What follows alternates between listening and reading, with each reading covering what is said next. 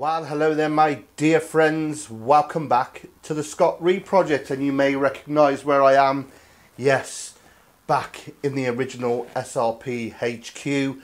I finally relocated it after 2 years, and I'm just slowly putting it back to how it was a couple of years ago. It finally feels like I've come home. But more on that at a later date. Today, as you can see, I got a rather eclectic collection of meat in front of me. As you saw earlier, I got 6 pheasants hanging up. I've also got a plucked duck. I've got a big lump of pork shoulder and a nice big chicken. So what, you may ask, am I going to be doing? Well, let me tell you. First of all, I want to make a 3-bird roast for my mate and his family for Christmas. So I will put a duck and a pheasant in a chicken. So they're all going to have to be boned out. We will just use the breasts off the duck and the pheasant. But the legs off the duck and the pheasant and the other ones, we're going to mix with some pork, and we're going to make some beautiful herby game sausages to put in the centre of this 3-bird roast, you know, like a traditional sausage stuffing. And then we're going to make some little links of pigs in blankets. So yeah, to reiterate, a 3-bird roast stuffed with game sausage mix and pigs in blankets. Right, where to start? So first thing I think we need to do is prepare these pheasants. Now loads of you have seen me prepare pheasants before, so we're going to do it the really simple way. As I just want the breasts and the legs, we're going to cheat. We're just going to skin it. I'm going to breast it out, take the legs off. Job is a good one. So simple. Just pull the feathers away. Just like that. These were shot 4 days ago. These will be absolutely perfect. Get them feathers off your fingers. What a ball ache. And then just simple in. Get the meat off.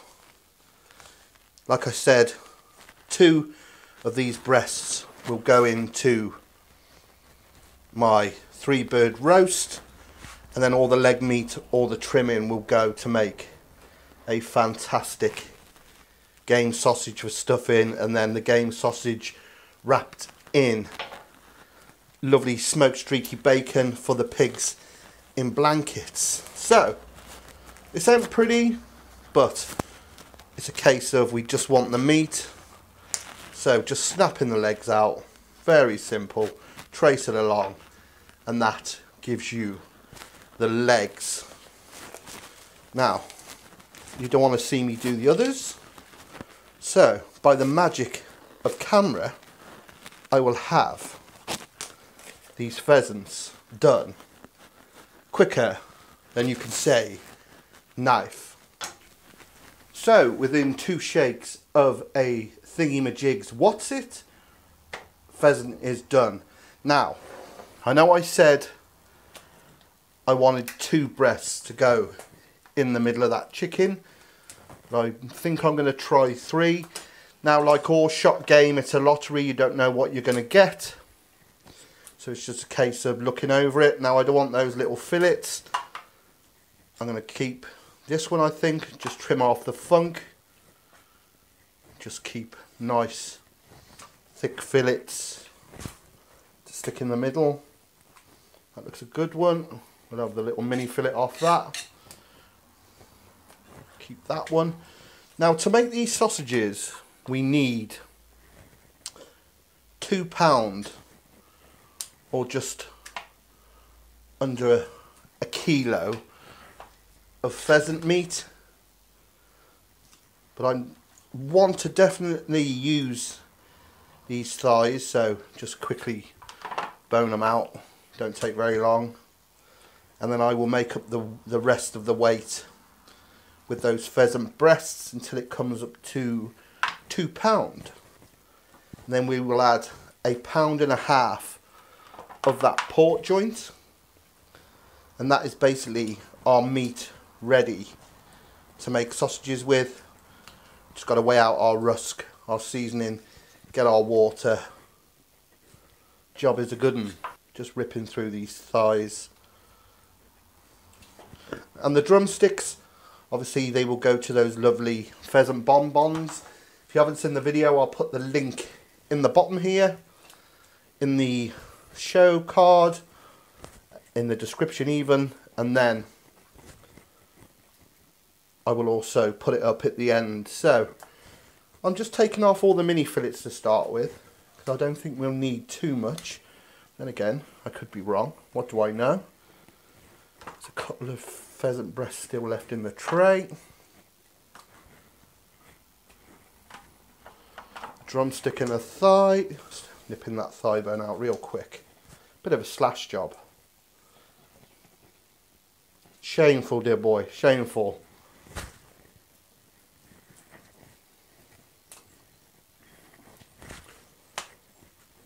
So as you can see, some of these, quite a bit of blood meat.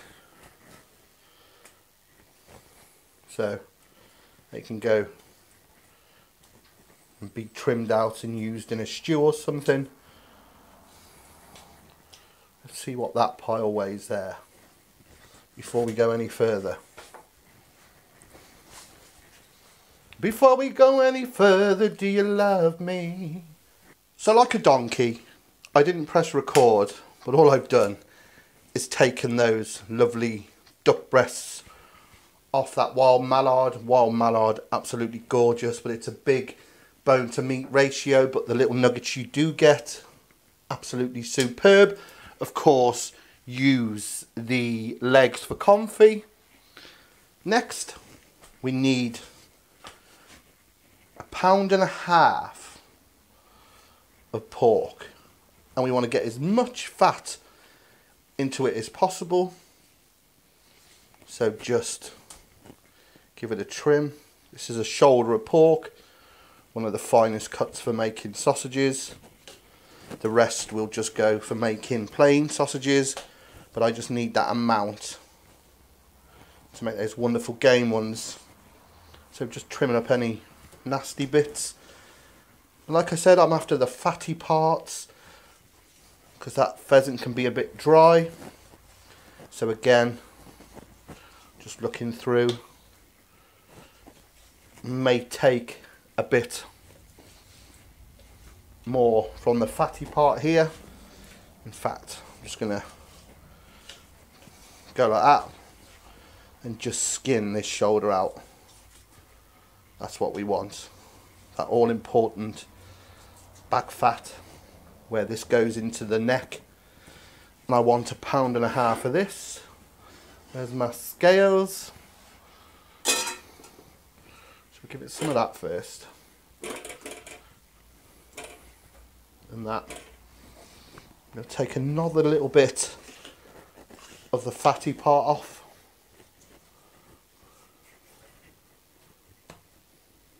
And I think we'll be there or thereabouts. Put that on for good luck.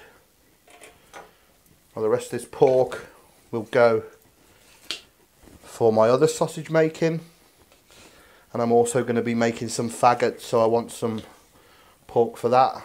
So while I've got it out, I'm just going to quickly nip through it real quick. Knife almost horizontal, just skinning that off. See that beautiful fat there?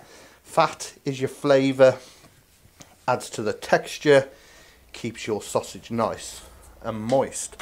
Right, that to be used for a later date, that to add to our pheasant breasts. So what we got so far, so we got our spare pork, we got our spare breasts, we got our 2 duck breasts, 3 pheasants, the meat ready to make some saucissons. Next we need to bone out the chicken. Onto the chicken, so we need to bone this out.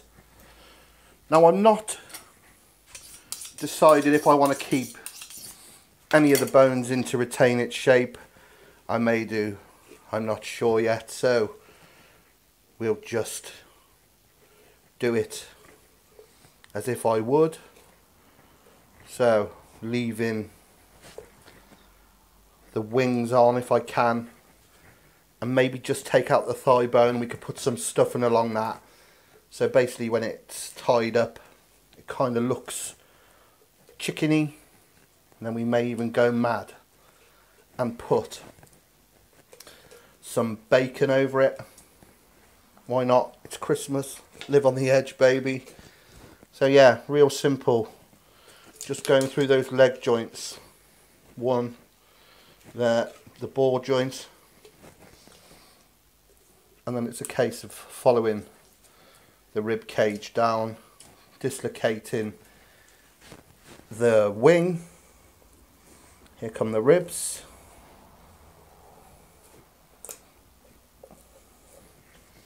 and of course want to be as careful as possible when we get to that breastplate. We don't want a hole in it, not that it's a big deal.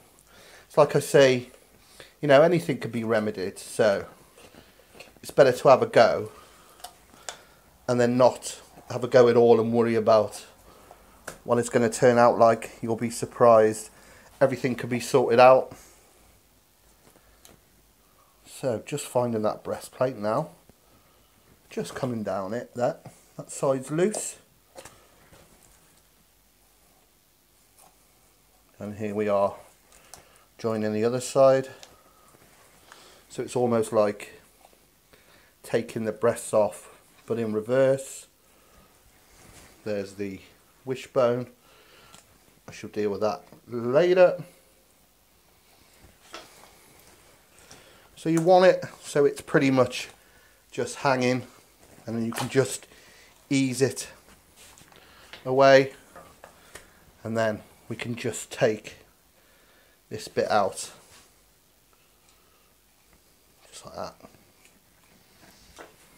And there we have our chicken ready to stuff. Just feeling for that wishbone in there. How did we do? Yeah. So what I'm thinking then, if we can keep the wings and we'll just take out the thigh bone, that way we can kind of make it chicken shaped again. So just what I did on the pheasants, I'm just doing with the chicken, trying not to go through the skin obviously, but just scrape it down until you get to the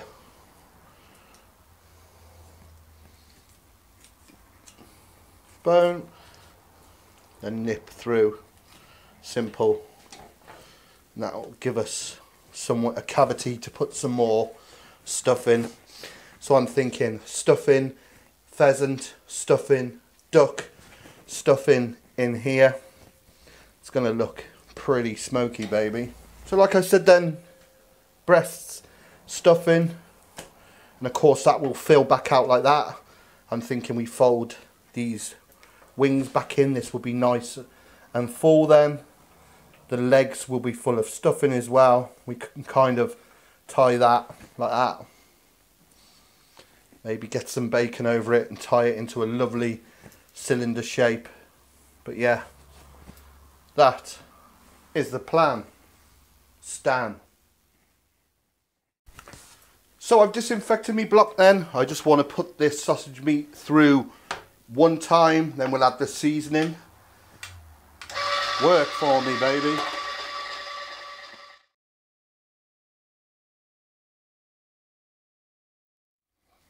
Sorted.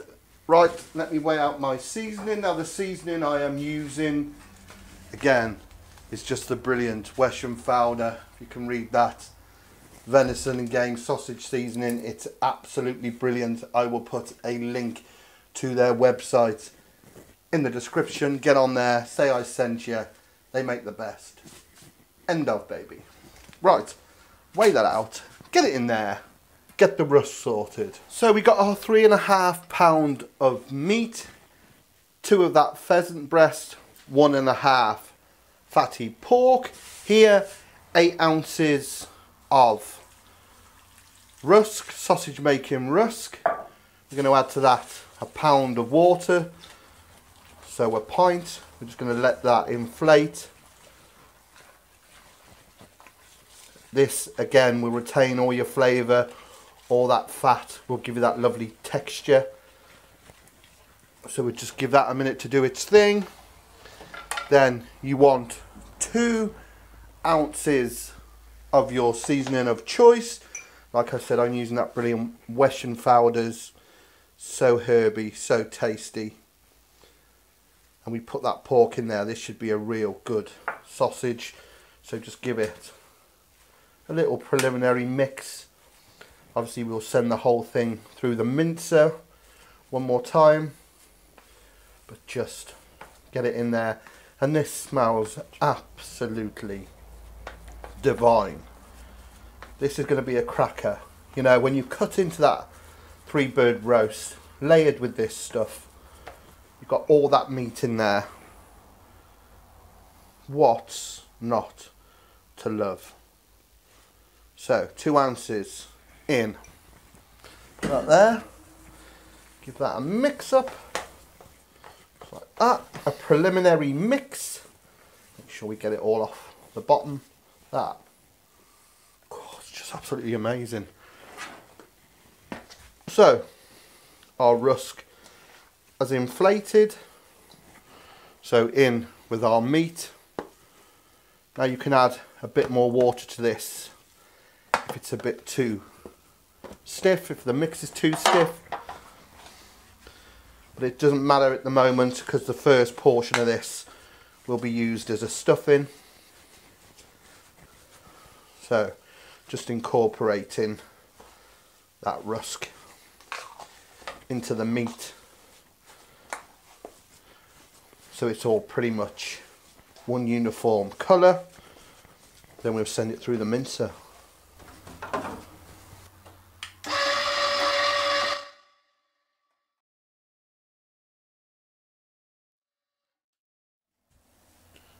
Done. Get your hands in again. Get a good bind on. Then what I would do, take what I need for the 3-bird roast. Then I will let the rest of this mix down with a little water. And then we'll pipe them. Then tie them into little chipolatas. Roll them in beautiful smoked streaky bacon, and there we have our piggies in blankets. Right, I'm going to take that for now and work with that. Then we'll get old chicken back out and have a play. Okay then, it's building time.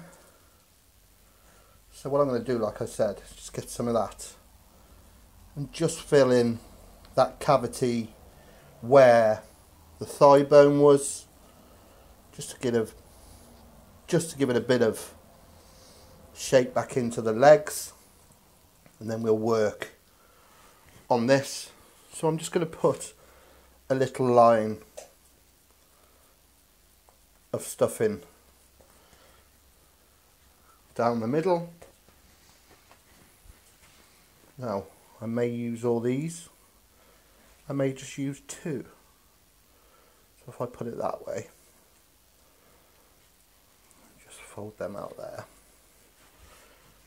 And I'm just going to put a little bit more stuff in here.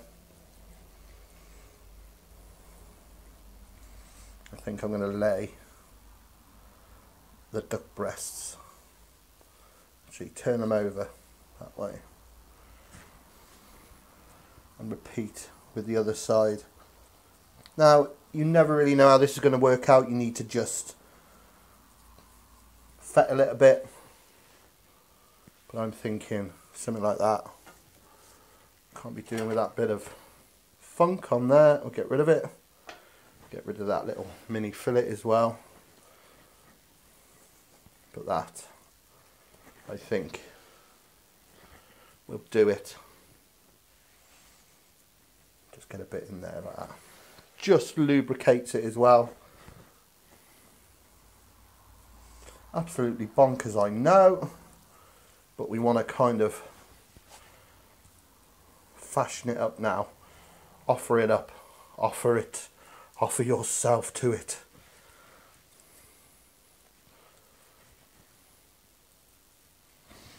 So I'm going to get my needle out. So by all means you can do this like a football, you know, stitch along a blanket stitch. But I'm going to just suss it out first. Tie some little knots just to give it a bit of shape. And then we'll see how it looks. As long as this back is nicely sealed, that's the main thing. And when you're tying poultry, you want to get a big handful where there's a bit of fat as well, and go through so it's got a good anchor.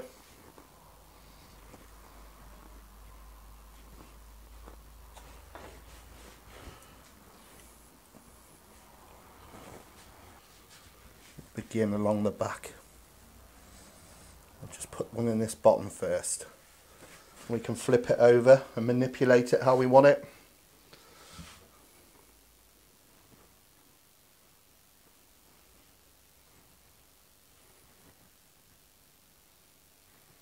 Obviously cut all these strings. Once it's cooked, it'll all bunch up and it'll hold absolutely perfect.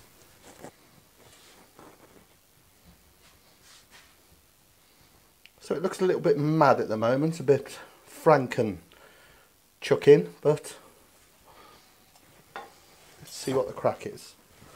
So we flip her over, we put our wings back.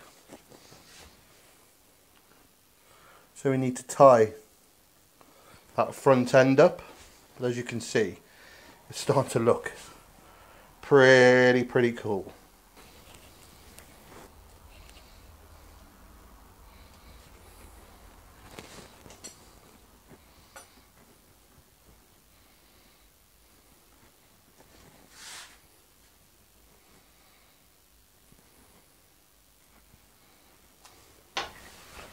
So look at that, absolutely stuffed full of meat. So we just need to bring those legs in.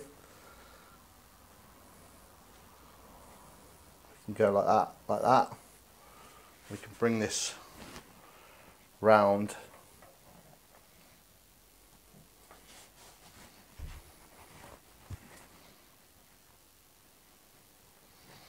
Just underneath the wings. Just give that one of them. Retain that string, and then we can just give it a fettle. And I think I'm going to just lay some bacon over the top and tie a few strings around it, and the job is a good one. Some good old streaky. Nice and thin actually, if you get that stuff from the supermarket, purely because it's better for stretching out. I know I shouldn't be saying that as a butcher, but it'd be the truth. Stretch it out and then just put it across its back, kind of dressing it up in bacon, Lady Gaga style. One more this side, then I'll be happy.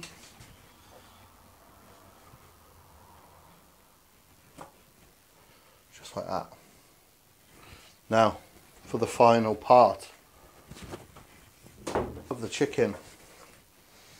Nice and gentle, the holding knot. So we tie the knot, we tie the locking knot, we take the knot to the meat, tie it off.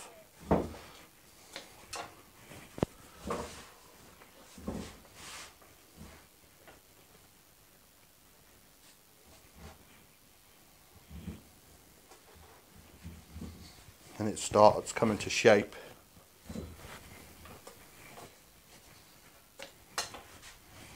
Just get one round here. In fact, you'll go through the leg. It'll all bring it together. So through, there, one there, pull, out.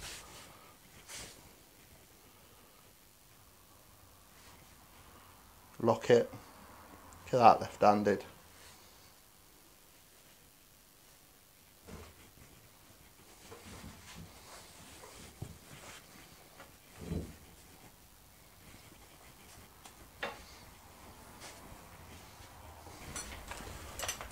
And there we have it.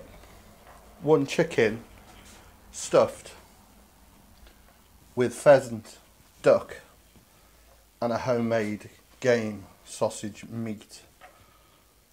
Beautiful. So over to the sausage making table, get our mix in, what was left when we use that stuffing. It's going to be a good 4.5 pound here. Now what we want to do with these, because we're making chipolatas for pigs in blankets, is we don't want to stuff it too tight. Purely because we are going to be making small links, and the last thing we want is them to burst all over the show. Right, let's wind this bad boy in till a little bit of the mix comes out and the air bubble. Start coming through in a minute. Come on, you beauty.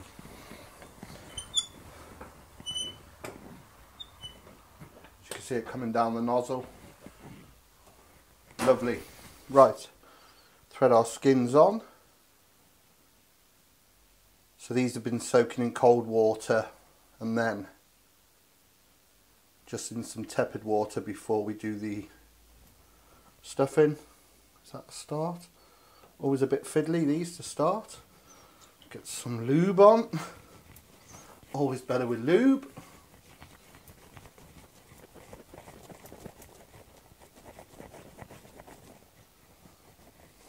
Right, let's tie a knot in the one end. We'll start piping these beauties. So not too full. Make sure everything comes off nicely. And away we go.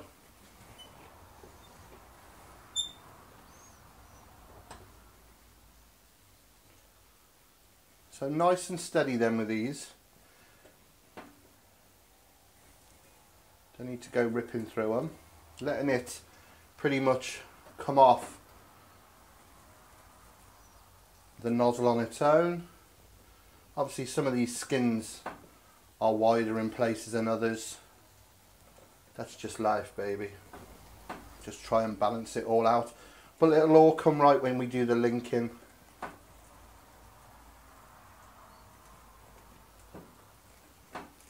Nice and steady. It's got thicker there, look.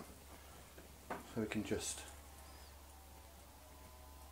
ease it off, put more pressure on as we want. That's the beauty of these manual crankers. See, it's got wider again there.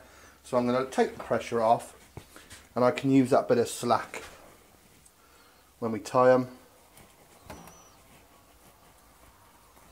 So yeah.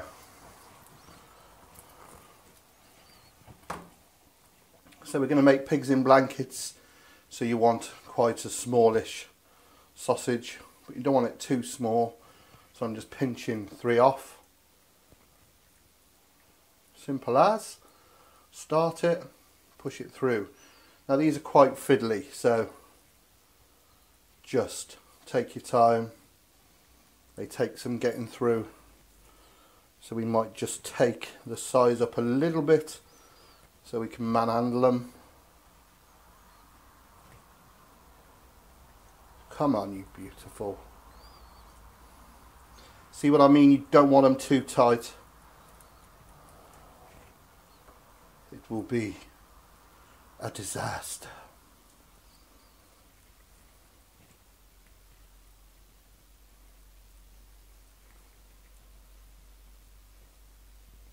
Oh, that was a bit generous. Bit generous. So I'm going to go through there like that. And then I'm going to go round. That one's way too big, so pinch some mixture out. I can go back in the barrel or make a patty with it. Tie that off like that. This knife here. There we have our sausages ready to wrap in bacon. Right, let's get some more done.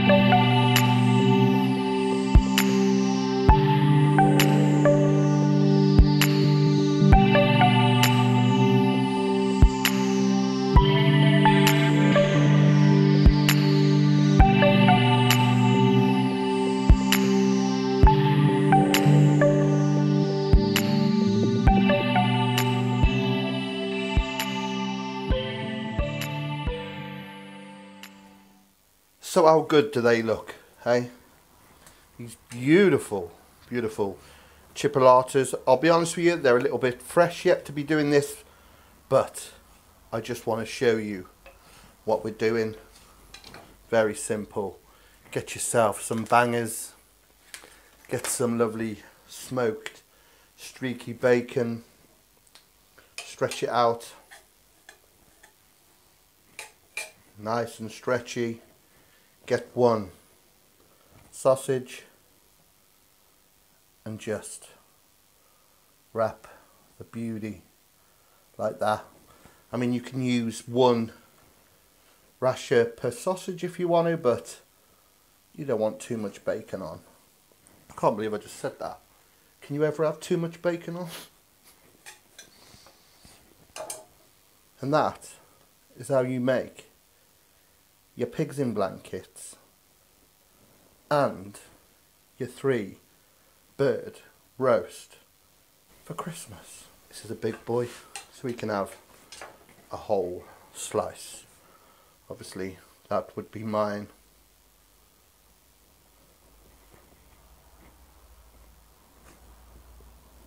Do a couple more and then we'll have a look at what we created, which I think you'll agree, what we started with, that lump of randomness, pheasant, duck, chicken, some pork, has turned into something rather special.